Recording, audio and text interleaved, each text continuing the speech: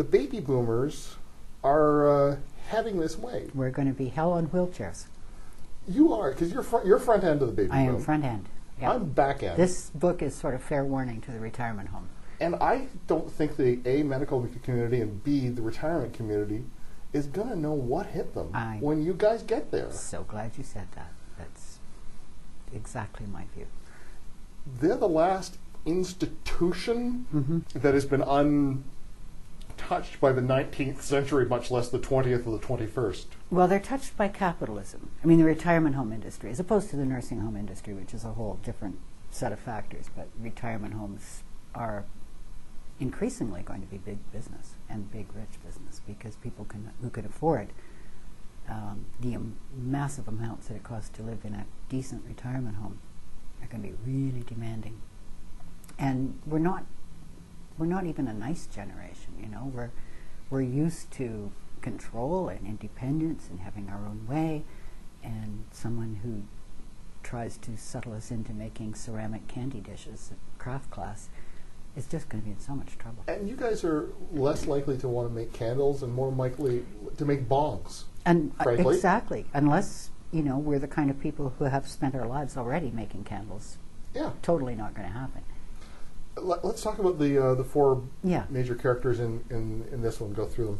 Okay. Sylvia has been a sort of community leader. She's the widow of a lawyer and former city councillor, and she's been on all the sort of social agency boards and cultural boards and so on.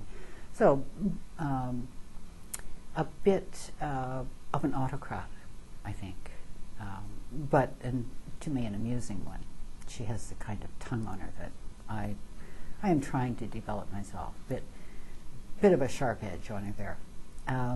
Greta Bauer is, by contrast, has been a shop clerk, scraping by, making a living, because she and her husband, when they were young, immigrated from Germany, had 3 daughters, and then he was killed in an accident. So she's been a single mom, scraping by, and her daughters are chipping in so she can live at the Idle Inn, which I personally think is a really clever name for the place.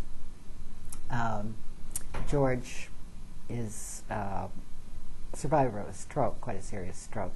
He ran a shoe store in town, so he's been a small business owner and operator, and quite a handsome man in his time.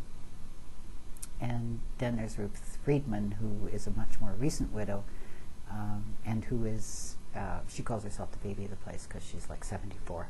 In terms of plot, everything sort of, they're into a new home, they're in a new situation, and then Ruth throws them a big curveball, and that's kind of what gets things really rolling. Yeah.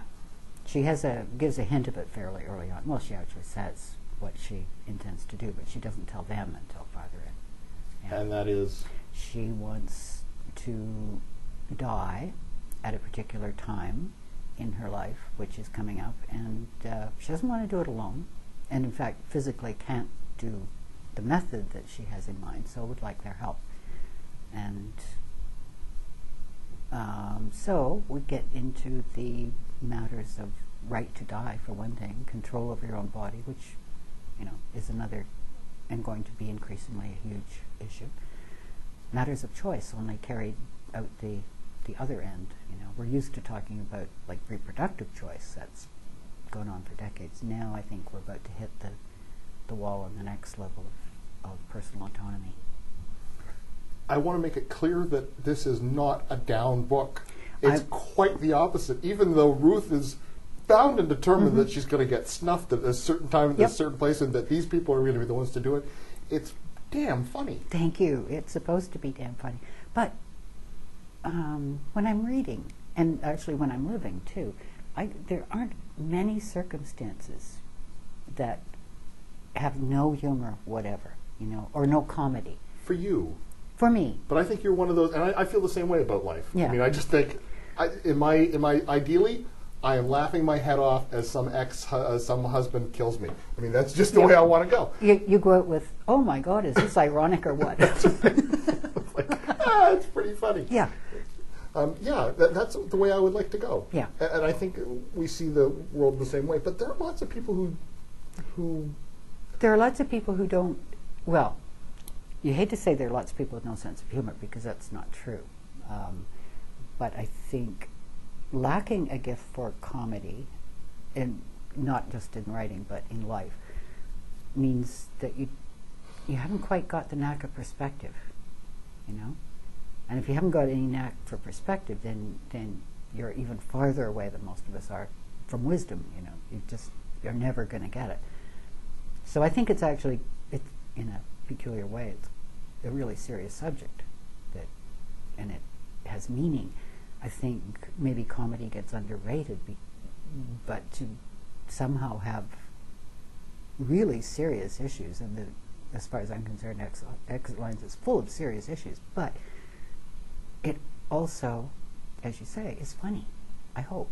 And to recognize that comedy is serious is a gift some readers have and some don't.